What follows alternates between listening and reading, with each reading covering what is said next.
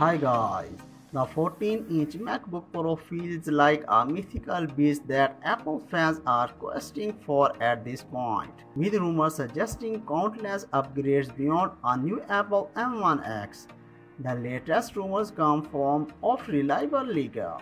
He claimed that the new Apple M1x processor in the 14-inch MacBook Pro will be identical to that of the 16-inch MacBook Pro.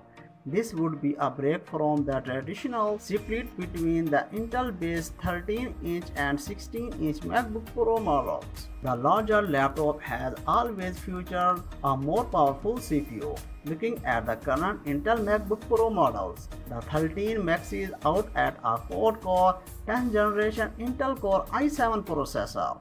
The base 16-inch includes a 6-core 9th generation Intel Core i7, or you can upgrades to an 8-core 9th generation Intel Core i9.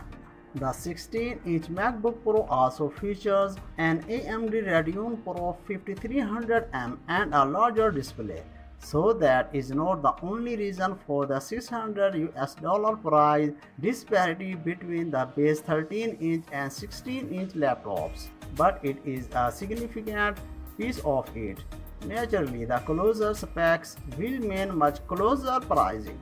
That is unfortunate news for those who prefer the smaller MacBook Pro for its more affordable pricing, but great news for users who want a more portable form factor without giving up a high-end CPU. To be clear, this does not automatically mean they will feature identical performance. Dylan certified in a follow-up tweet that he was referring specifically to the processor. The 16-inch MacBook Pro could offer enhanced GPU, RAM or storage options, and potentially thermal advantages.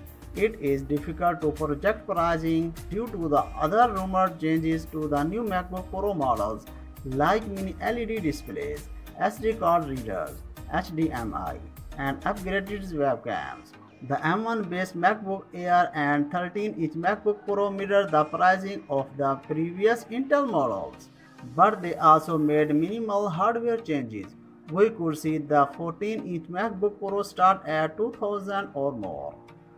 We should not have too much longer to wait, while the iPhone 13 event is expected in September. Recent rumors have suggested that Apple may not wait until November to release the new MacBook Pro model.